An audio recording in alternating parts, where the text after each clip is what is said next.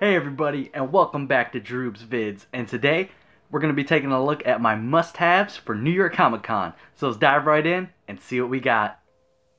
New York Comic Con is next week. Are you guys excited? I'm super excited, especially with a few of these releases, and I want to go over with you guys exactly what I want to pick up, or what I aim to pick up, and a few other pops that I just thought were really cool that they announced.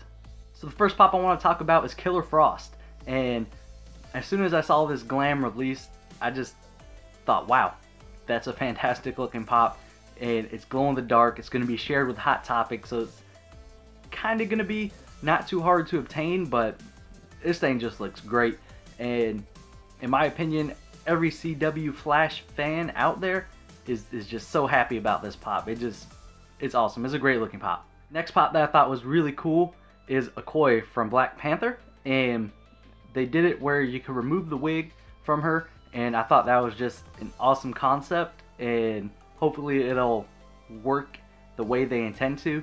And now I kind of wish that they did 11 the same way from Stranger Things, even though I'm still salty about it. And with that being said, we got to talk about Professor Quirrell here. And so Professor Quirrell, he has stirred up quite an interest amongst the Harry Potter fans, just based on the fact that he has Snape on the back of his head, which is an awesome idea. And they have it so you can remove the turban from him as well, very similar to how Okoye's wig is going to be removed, right? So I'm not sure if that's going to be magnetic or how they're going to do it, so I don't know, we'll see. But definitely a great pop, and I know a lot of people are going to be wanting this one, and I don't think we've had a double-sided pop like that since the Mayor from Nightmare Before Christmas. Go ahead and correct me if I'm wrong, though, in the comments below. So let's go ahead and get into a little bit of Game of Thrones here. And the Creator 3-pack, pretty cool. Not really into it, but I think a lot of Game of Thrones completionists, as far as the set go, will want to pick this one up. It's probably going to, I don't know, it might fly off shelves, but you never know. I think they are coming out with a George R. R. Martin by himself pop, so be on the lookout for that. But still, with that being said, the Game of Thrones pop that I really like is my man Barrett. And, you know, just look at the pop. It looks awesome. The only thing that they could have done better for this pop is make that sword glow in the dark. But this is still an awesome pop. I dig the sculpt, and it's pretty awesome that they made this character. So yeah, I don't collect a whole lot of Game of Thrones, but I kind of want this one. Alright, so for all you Hanna-Barbera fans out there, they always make, you know, a few pops per con, and then there's always that one that a ton of people want, looks really cool, but they limit it, right? And that's Funky Phantom. And this was, you know, one of the first pops that kind of got leaked out, and they ended up making it limited to 1,000 pieces, right? Yes, that hurts, and I feel your pain. Just know that, I don't know, it sucks, right? Sorry. Funky Phantom, dope pop, 1K limited. I hope you could get it if you are a fan of Hanna-Barbera. So the next thing I want to talk about is the Toy Tokyo releases, and mainly Notorious B.I.G. and Blue Chrome Vegeta, as well as the Orange Chrome Batman, right? They are getting the Garbage Pail Kid and Beast, or the Beast from Teen Titans, but the three first pops I mentioned there are going to be wildly popular, just like with any Toy Tokyo exclusive. And I don't know, just know that if you don't get it, it's not the end of the world. And, you know, generally Toy Tokyo stuff is really hard to get. If you guys do want one of those pops, good luck. I hope you can pick it up. But for me, I got Gold Chrome Vegeta already, so I don't really feel the need to get the Blue Chrome one. Yes, it would be nice, but I'm not going to go out my way to try and get it. And I know quite a few people that have been collecting the Chrome Batmans definitely want to pick up the Orange Chrome Batman. And don't go out there trying to pick it up just because you could think it's going to be the next big thing. look at what happened with the black chrome Batman. He's kind of the cheapest of all the chrome Batmans, but I think it's the best looking one, honestly. And as far as the Notorious B.I.G. pop is concerned, in my opinion, Funko kind of dropped the ball on this one. Yes, it's a great looking pop, and it's limited to Toy Tokyo. Should be pretty popular, but with that being said, they did just release 2 molds of him, so I think their timing was a little off.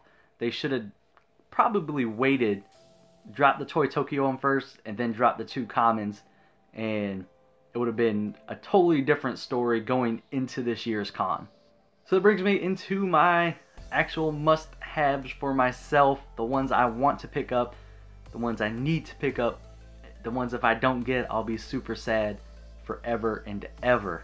But don't worry, they're all at the same shared location, so I should be fine. And yeah, I don't know what I'm worried about. And if you've already guessed what these pops are, good job. You've been watching the channel for a while, and thank you for that. There's only 3.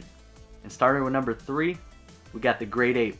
And originally I saw this and I was kind of just like, it looks pretty good. But then I started looking at it a little more and was like, it looks really good. Then I started looking at it just a little bit more and I thought, dang, I need it.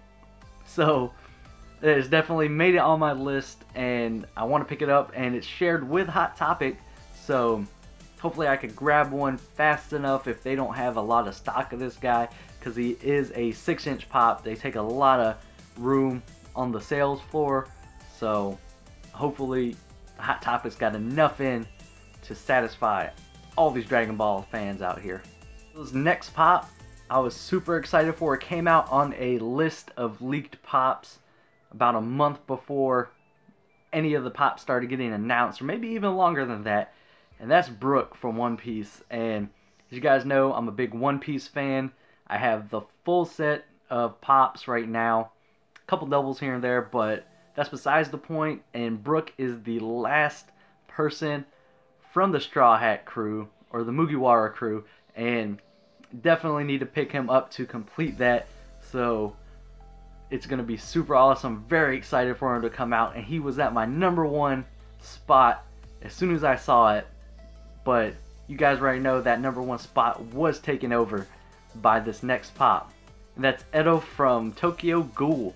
And I did explain her a little bit in my New York Comic Con challenge video, so I'll leave a link in the description below to that video if you guys want to check it out and see the little description I have of it, or I kind of just explained it a little bit better. Yes, big Tokyo Ghoul fan, and this is the first time they've released a new Tokyo Ghoul pop in about 2 years, so I'm really excited. I even have my Tokyo Ghoul shirt on right now for this video just because that's how excited I am about it.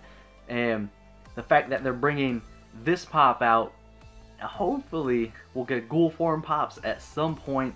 I do know that they're going to be making a second wave of Tokyo Ghoul pops, so I'm very excited to see what those are. Hopefully we get a normal version of Ken, and yeah, I just think it's going to be fantastic. The way anime pops are going right now, I think there's going to be a ton of new lines coming out, so I'm super excited to actually see this happening. So yeah, Edo from Tokyo Ghoul, #1. And realistically, Brook is like 1.5. I mean, can you really count him as 2? I don't think so. But we're going to go with, yeah, he's got to be, there's no 1.5. So yeah, if I could walk away with Edo, Brook, and the Great Ape, it's going to be a successful con for me. So you guys out there that are going to hunt this con or actually going to the con, I want to wish you luck. I hope you get the pops that you want. And if this is your first con experience and you don't get what you want, don't be upset, don't be sad. There's a ton of pops that I've missed out on and didn't get, but hopefully you could get the ones that you are seeking out. And as always, everybody, thanks for watching. Don't forget to like, comment, subscribe, hit that notification bell, and I'll see you on the next video.